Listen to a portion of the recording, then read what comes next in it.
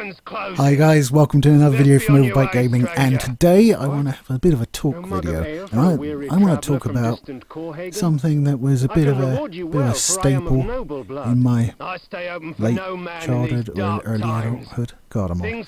But that is Blood, Omen, Legacy of Kain. Now, I have very fond memories of playing this on the PS1 when I got it.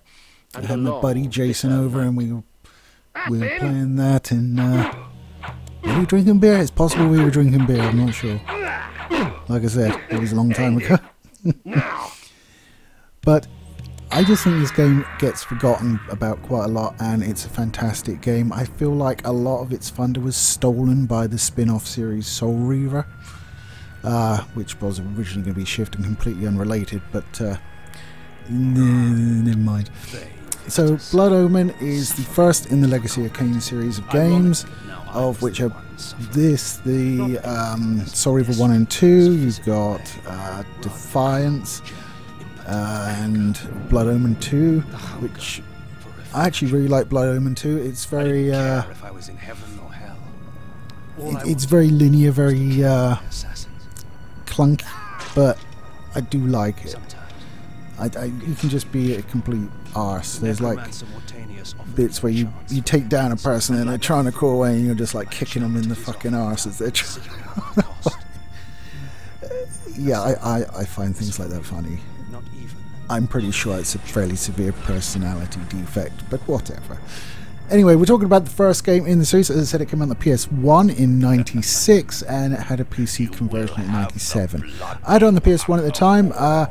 The reason that I've been sort of prompted by this is because not only has it received a release on GOG.com now, it is actually on there for the princely sum of $6.79. As you know, GOG price it all in American dollars, no matter where you buy it from. So if you're in a place where the dollar is particularly weak against your native currency, then you are obviously getting a bit of a discount.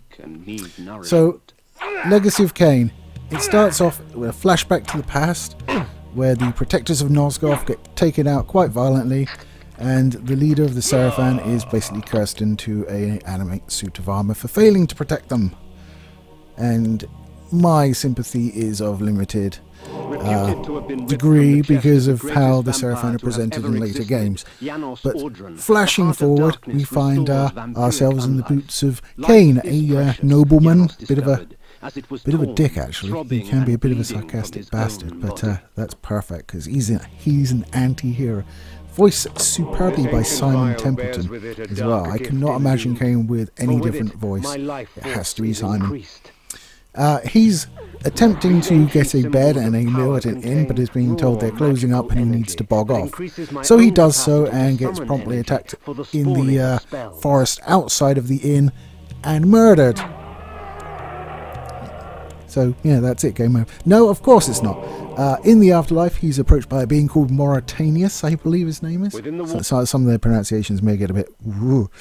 And basically he's offered a Faustian deal where he can come back and seek vengeance upon his murderers.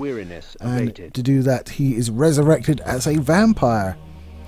Now, this is one of those games which I think if it hadn't been as... I don't want to say, I would say adult rather than adult, you know, so we're not talking like flapping tits, but we're talking about adult themes. I think without that it would be less popular. There's gore, there's obviously your vampires, so you do all the blood sucking and the magic and the changing of forms and all of this, and it's basically a top-down, well it's kind of like 2.5D top-down game which bears similarities to Zelda in the fact that you have your attack button and you wander about from a similar angle. But certainly you have just an atmosphere to the game that is really uncommon for games of that time. It's nasty, it's brooding, it's really well done. The controls nowadays do come across as a little bit clunky if I'm honest. But they were all you needed. You could absolutely play the game, no problem with that. Control setup. It's not as fluid as like today's games, but when you think about like it was a PS1 back in like the mid-90s, yeah, you kind of got to give it a pass for that. Certainly one of the things that brought me back to the game was discovering a series of patches for it,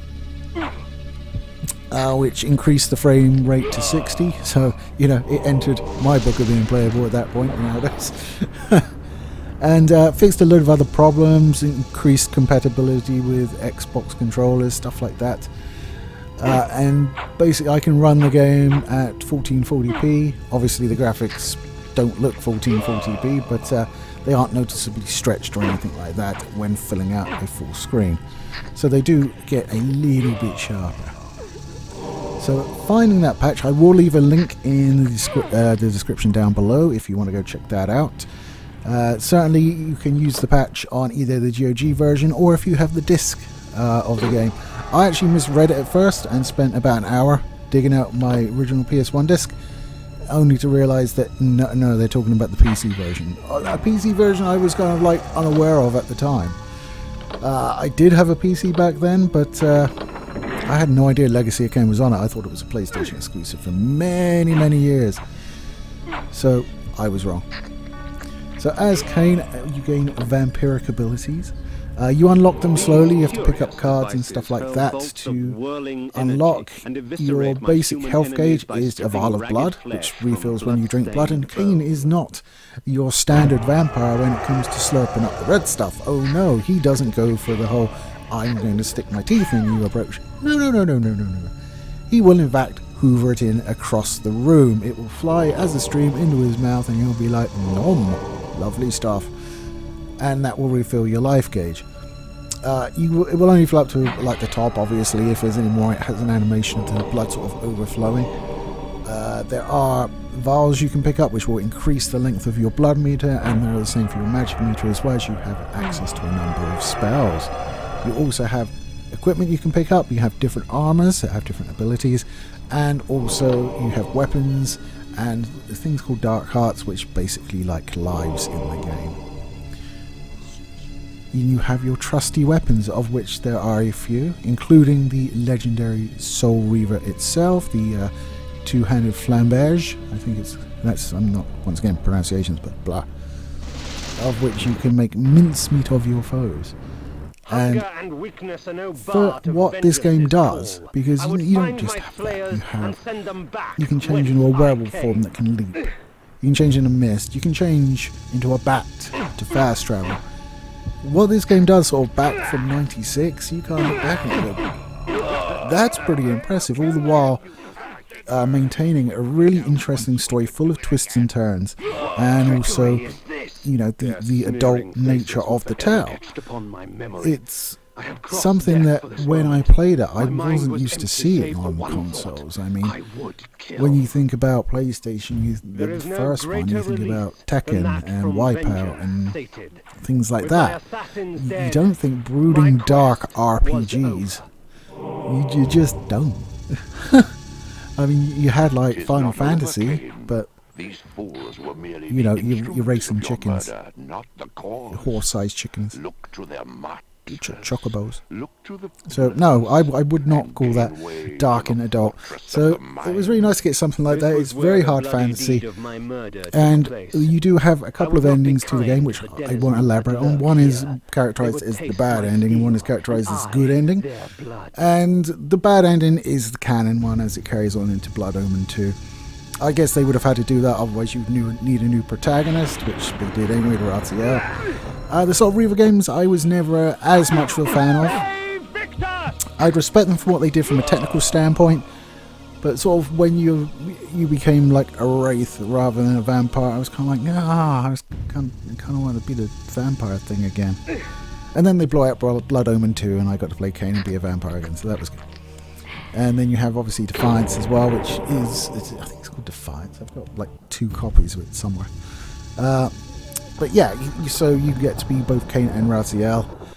So I always prefer Kain over Raziel. I think having a scarf, it's a little bit Zoomerish. No, of course not. But the fact that they sort of instantly had a vampire and then decided, yeah, you're not a vampire anymore, we're going to take that off, yeah, we're going to rip your wings off and make you a wraith that just Suck Souls, that's not as cool, man. Sorry. Not as cool, and obviously the game itself was a lot more platformer and puzzle game. With obviously combat elements in it, but that kind of put me off as well, as I am on record as saying I am not very good at platforming, and that game certainly is no exception to that rule. But the first Legacy of Kain game is different from anything else they've done, because it obviously went 3D from there on in, and the overhead perspective, probably brought about by memory limitations on the PS1, to be honest with you, just gives it a different flavour. It's like going from Castlevania 1 to Simon's Quest and being like, oh. You're like, I didn't know that I like this as much. Is it Castlevania? Yes, the one where it goes to like to a side view. Is that? I don't know. I wasn't an Nintendo player back in the day, but I'm sure you know what I'm trying to say. That completely changing the perspective while trying to keep the same game is questionable. I mean, certainly the Legacy of Kain games did. I wouldn't say they improved, because I think the first one is still the best, but they did well enough for the style they were going for. The first one has a special place in my heart. Watching the cinematics, even to this day, I mean, they look, you know, we're not talking like Blizzard level cinematics at all, but they give me a little happy from a nostalgia standpoint. And with this new patch, they're a little bit better looking as well.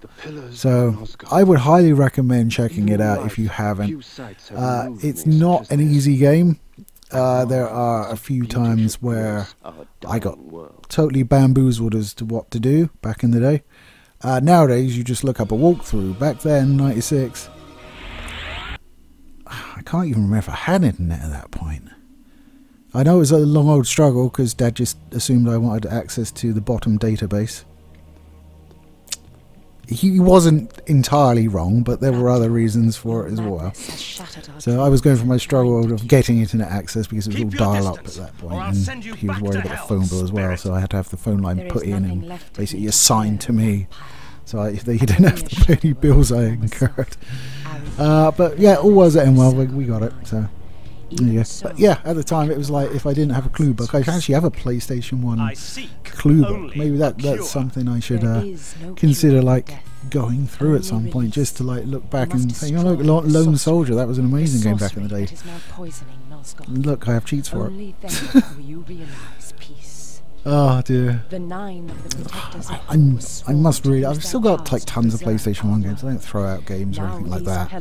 Unless the only time I really do that is if I've got a better version of them, so I've replaced them, then I might sell them on eBay or something along those lines. But I keep them. I like having them around to go back to, because 9 times out of 10, as soon as you give or sell something and you can't play it anymore, I guarantee you within days you are wanting to play that bastard again. It happened so often that I was just like, screw it, I keep everything. I fill out my collection. I still buy older games nowadays. I mean, I buy older consoles. I mean, I've bought an N64 and a GameCube in the last year. So I really like going back to sort of the older ones, and I mean, particularly in Nintendo's case, seeing what I missed out, because I never had a GameCube back in the day, and like missed out on Rogue Leader and Eternal Darkness and all of that, and I'm getting to play that now, and even though they're old, I'm still enjoying it, although Rogue Leader is fucking difficult, I must say. You do have a tendency of not knowing where to fucking go, and then all of a sudden the mission failing because you weren't where you were supposed to be. But yes, anyway, Legacy of Kain, good game. It's under $7 on GOG. Go check it out. I'll leave the link to the patch that made me aware of it in the description below, so you can go and find that and apply that. It's completely free. You just download it, and it has an option for an installer if you've got a disk, and if you use the GOG version, then you can just overwrite the files and extract it. And it works great, and I had no problems with it. 60 frames a second, 1440p, it's lovely. and I highly recommend it all. One thing I haven't mentioned about the gameplay is just how good it felt when you got the new forms, like when you got the wolf or the mist, or you know, and the powers like being able to control minds and stuff like that. It was just, it all felt really well tied together within vampire mythos and in this new fantasy world of Nosgoth, which in itself was interesting, but then it have a fabulous vampire lore to go with it. I mean, it was just great. Highly recommend it. Check it out, because I'm repeating myself, so I'll stop the video now. Go have fun, and let me know down below if you've played Blood Omen Legacy of Kain. Let's get that name right, because that would be criminal if I don't. Down below, and also let me know what was your favourite out of the series, and let's include the Soul Reaver games, yeah? Let me know what one you like best. Totally good, easy guys, I'll catch you next week.